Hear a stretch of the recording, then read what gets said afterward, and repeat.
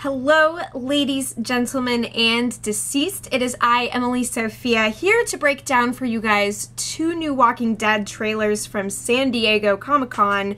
We're going to talk about the Walking Dead Season 6 official trailer that just recently dropped, as well as the trailer for Fear the Walking Dead, which is going to be the new installment in Robert Kirkman's Walking Dead universe. So I was gonna say spoiler alert because that's normally my standard practice with my vlogs, but I don't know how much I really can spoil for you guys. I haven't read that far into the comics as far as the main Walking Dead stories, so you shouldn't worry about any such things with this video. But yeah, so let us talk first about the Season 6 trailer for The Walking Dead. I'm going to go through that in as much detail as I possibly can, and I'm going to discuss more the premise of Fear the Walking Dead based on what we got to see in the trailer for that. So, Season 6, here we go. Now, something to bear in mind, and this is something that I have to remind myself of in constant whenever I am watching trailers, teasers, previews, sneak peeks, whatever synonyms you want to throw out there, they are misleading. They are inherently manipulative with the way that scenes are cut and juxtaposed. You will think that a certain conversation between characters is being had when in fact what someone is saying might be directed to an entirely different character. The thing is, we don't have the full context. And I used to fall so hard for the tricks and shenanigans pulled in trailers for, you know, things like Dexter back in the day when I was just recently getting into watching television in general, finally having finished marathoning shows and stuff like that, and being caught up and watching trailers as I went. Don't believe everything you see, because the context is very purposefully obscured, and so the Season 6 trailer appears to be setting us up for a major conflict and falling out between Rick and Morgan. Morgan having just shown up at the very end of Season 5 after Rick just words are not working at the moment. Rick just got done teaching the residents of Alexandria a lesson about reality. And Morgan came at the very tail end of his bloody little demonstration of what the world has become. And arguably, Morgan is himself an extreme survivalist. And as he states in the trailer, now I think that the very first bit of dialogue that we get in the Season 6 trailer, I think is drawn from Season 3, actually. If I'm not mistaken, I think that's the dialogue from the episode Clear. If I'm not mistaken, it was Season 3. It was the last time that Rick and Morgan met up. Now, I might be completely wrong, and y'all can tell me down below if I am, but you know what Rick says is, we both started off in the same place, but you can come back from this. I know you can. And then what we hear from Morgan is, good people, they always die. I'm a killer, Rick, and you are too.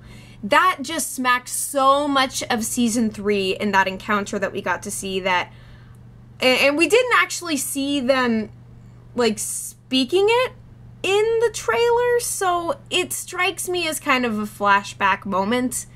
I don't know. However, I don't think that all is as it seems with what was building up in the trailer, with Morgan seemingly assuming more control over Alexandria and threatening Rick. I don't necessarily think that's going to happen at all. Now, granted, I have not read the comics. I don't know anything in that front. I've read up until the point where they're at the prison getting established there, so I'm not very far into the story. So I can't really provide any insights or speculations in that regard. All I can deal with is what we see. And a lot of the conversations that are had between Rick and Morgan in the trailer, we don't actually necessarily see the both of them in the same scene a lot of the time. So at the point where Rick is like, you really think you're gonna take this community from us, from Daryl, and then cut to a cool shot of Daryl, from Michonne, and then cut to a cool shot of Michonne, from Glenn, and then cut to a cool shot of Glenn, from me, and all that jazz, and like do you have any idea who you're talking to, and the, you know, gun to the head. We don't even see Morgan in that instance. So this might be somebody completely different, and they want us to think that it's Rick versus Morgan. Granted, I could definitely see there arising some friction between them, since Rick has demonstrated full well that he does not give two Fs about what you think. Like, this is my family, this is my core group. We are going to try to equip the people around us with the skills to survive, but ultimately we serve our family. This is what we do. We endure, we press on. Anybody who is going to try to deny the way the world is, so long and adios. You know, that's sort of the Rick that we are seeing now.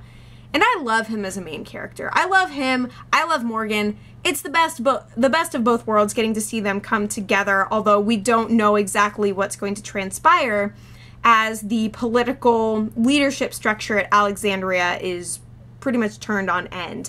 Because Deanna, who's been leading this community and has refused to kill, even when probably necessary, she sees that, yes, this is indeed a very different world at hand than the one that we have had within our walls. And knowing that they're vulnerable to the world outside changes the way that everyone in Alexandria goes about life. The way that everyone regards their fellow peers, their fellow citizens, the way, I mean, it changes the nature of everything. So I'm very much excited for this season, and I think that we do get a good little taste of the insanity to come in this trailer.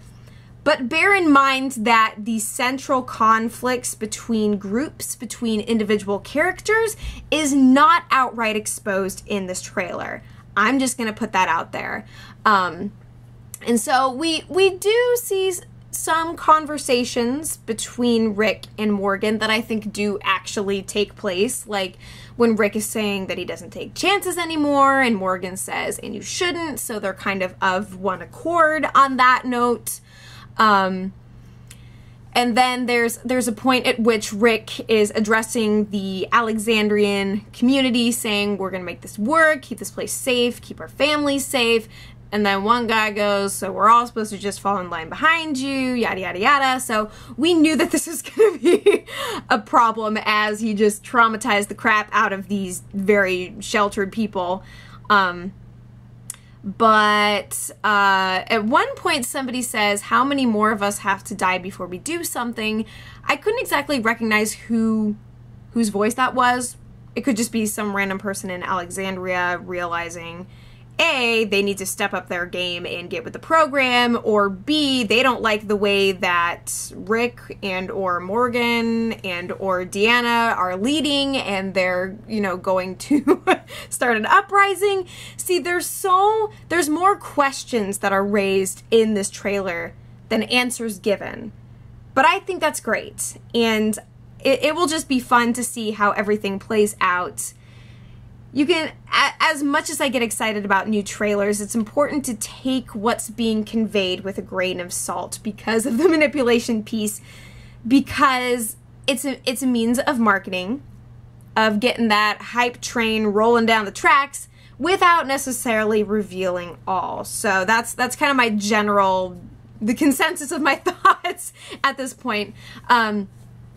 But yeah, so we see that at one point Deanna tries to get the community to rally around Morgan, it looks like, with the way that, you know, she's saying that we're all going to trust him. He's been out there, he knows what he's doing.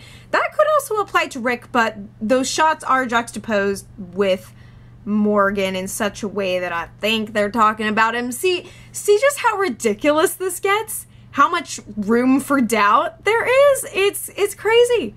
It's crazy. And thus I'm sitting here like, this doesn't tell me anything. Maybe I'm just the great skeptic. Maybe I am endeavoring to deny what is right before my eyes, but I don't care. This is just what I think. I think that it is perfectly fine to take the material as they deliver it to us and say like, oh, wow, so Morgan's gonna try to boot these guys out. Like, that is an interpretation that you're totally entitled to have. I don't believe it at all. That's just me. Yeah, and there is one point where Morgan's like, you get the hell out of here and you don't ever come back. Who is he talking to? See, it's all of these pronouns that are placed throughout, and they don't indicate who we're even dealing with. It's safe to speculate. I mean, this is the point at which you can, whatever you think might be within the realm of possibility, get it out there, you know? But, yeah, I do so very much love the militant, like, half-crazy Rick that we got to see emerge over the course of the latter half of Season 5. I so very much love that side of him. I love him as a leading character as well. He's the one that we've kind of been made to identify with the most. I mean, for all of the memes that have come from his character, his accent, all the other silliness and things that we've gotten to enjoy, Andrew Lincoln is a reckoning force. He embodies this character so well, and I will follow Rick Grimes into the dark. I have also officially nicknamed him the Grime Reaper, so I might be busting that one out in my forthcoming Walking Dead reviews. But yeah, so we also get to see that Jessie, Rick's kind of lady love figure, whose husband was an asshole. She is trying to hold the line and appears to be getting with the program that Rick has laid forth. At one point, I think Glenn is telling Maggie that she has to look out for someone. And it's hard to say who exactly that's going to be. Yeah, but we kind of get to touch base generally with everybody. There are still walkers in the world and interesting forms of them, such as a tree walker at one point that we see in the woods.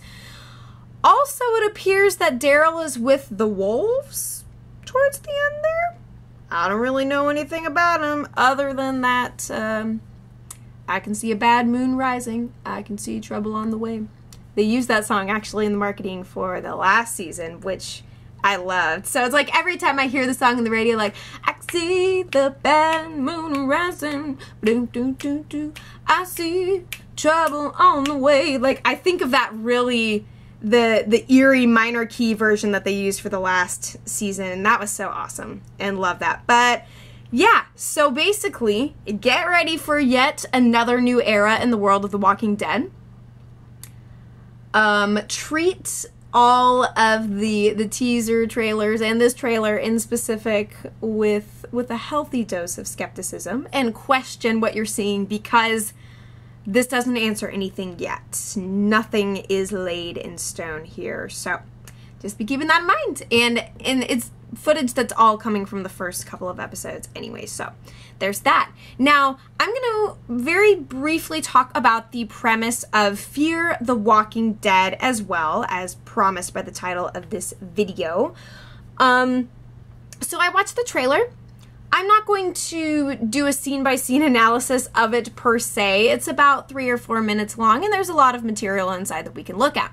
However, the thing that is fundamentally different about Fear the Walking Dead is not only the geographic location, we are switching from East Coast to West, but also the fact that we are picking up the baton at a much earlier point in the infection stage.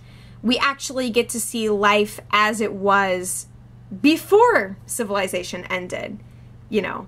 And although in the trailer they say that, like, when civilization ends, it ends fast, or I forget what the exact quote is, I'm definitely paraphrasing it, but I certainly hope it doesn't end too fast, because I think that this is very ripe territory to explore the world as we know it, and then watching that slip in a very organic way through the eyes of these characters who have no idea what's going on. Yes, they've got their smartphones and internet, and they can keep up with the stories that are, you know, relaying all of these scary events, but it's still life. People trying to cling to their ways, social standards and settings in school and work and all that good stuff. So we only really get tidbits of that as far as The Walking Dead is concerned in the forms of flashbacks, because where the show actually picks up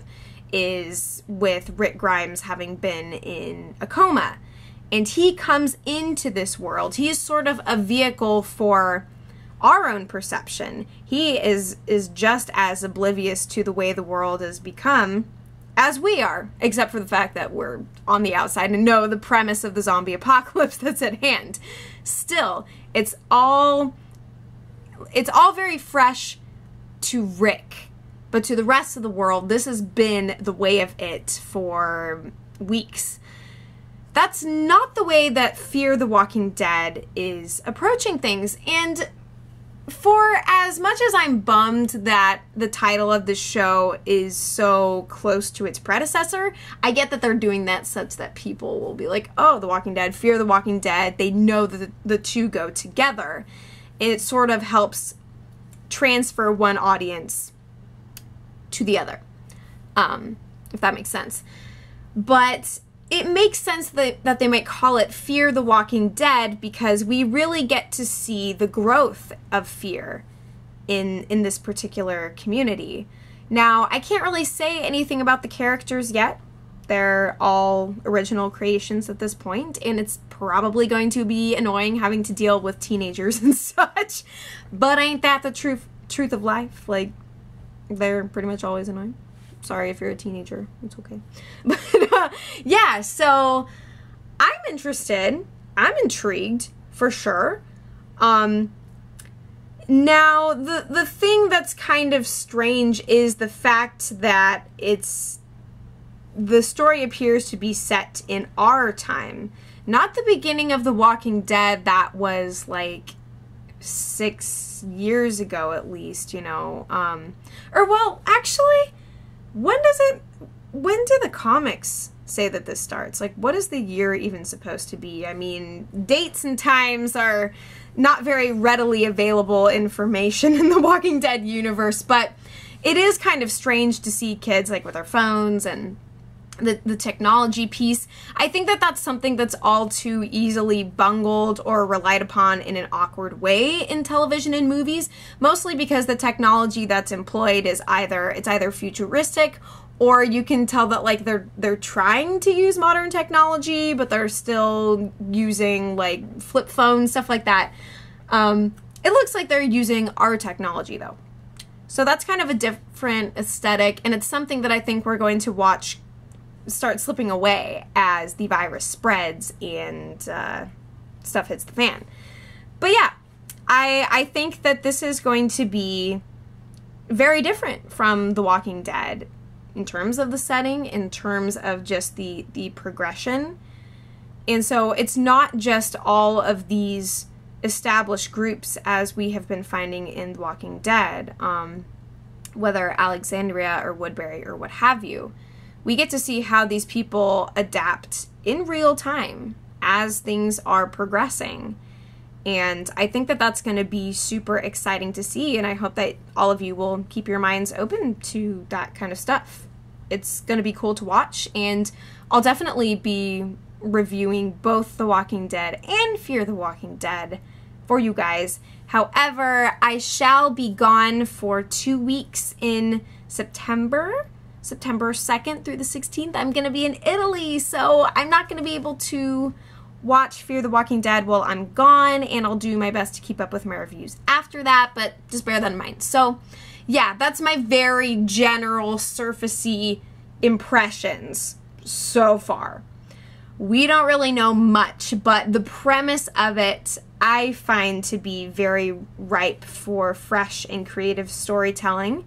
I trust Robert Kirkman and his crew, and am very much looking forward to all of the deadness that is to come. So thank you guys so much for watching this review. Leave all of your thoughts, and of course, if you're delving into any spoilery things in the Walking Dead comics, do preface those comments, but leave them below, you know? for the other people who have seen that stuff and want to talk about my review, whatever. So yeah, thank you guys very, very much. I'm still doing True Detective and Hannibal, hoping to take on some more content in the future. And as always, I'll be back before you